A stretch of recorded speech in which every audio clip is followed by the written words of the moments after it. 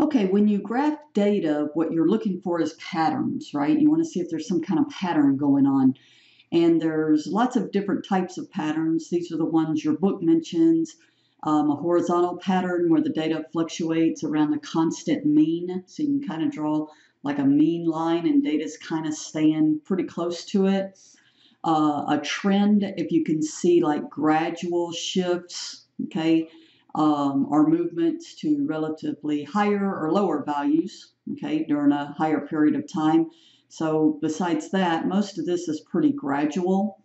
Seasonal, in fact, this is an example in your textbook that talks about bicycle sales because they would sell probably more in the summer months. Okay, so think of things like Christmas trees, candy for Valentine's Day, and then Halloween, things like that.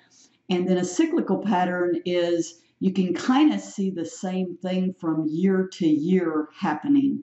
And this one is kind of funny because from your textbook, but it's umbrella sales, which so pretty much the same time every year people buy umbrellas. So what I did was I took this data and I just simply graphed it with the insert and did what did I do? The line graph. Okay, sorry, that's probably cut off where you can't see it. So I just simply highlighted, and I can click on here so you can see what's highlighted.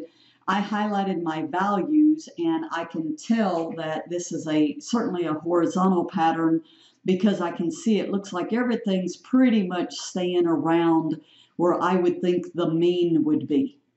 All right, and so that's it, but you want to get familiar with the different types of patterns.